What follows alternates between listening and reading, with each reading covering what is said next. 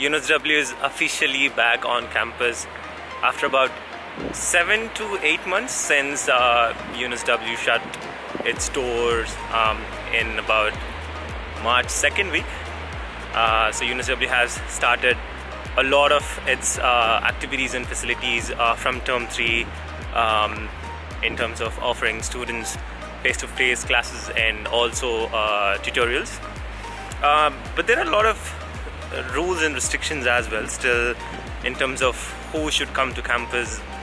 So what are the precautions they have to take to enter into the campus. We'll talk in detail, we'll see how the campus is, but it's a relief that now I can at least see some students in the campus.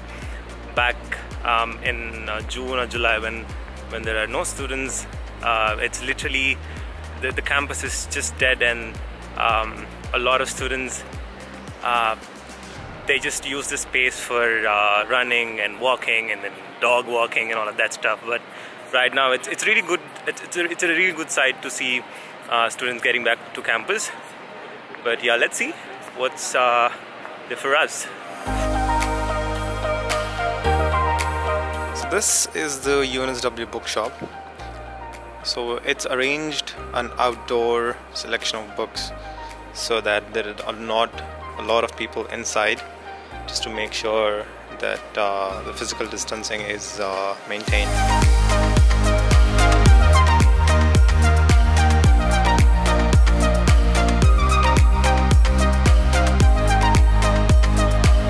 I mean, still the campus is a lot empty, and it's better than nothing.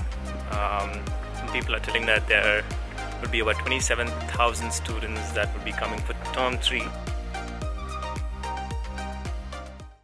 So February is the biggest intake for the university, so I'm hoping that maybe in T1 2021 we can still see a lot of people. But it's still a good sign that campus has reopened. It's reopened a lot of facilities like the libraries.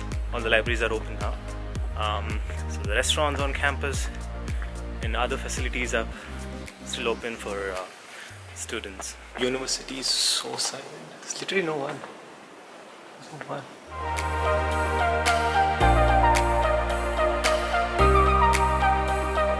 I was asking a few cafe owners while coming up, and I was asking how they are feeling about campus getting into normal and all of that stuff, but they're pretty disappointed because they were expecting a lot of people to come back to uni, but it's not their fault as well.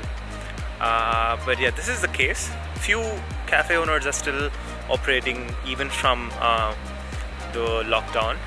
Few cafe owners just started up, so we'll see how this picks up over the next couple of months, and then probably see by the start of February 2021 we should expect a lot of students and coming back to campus.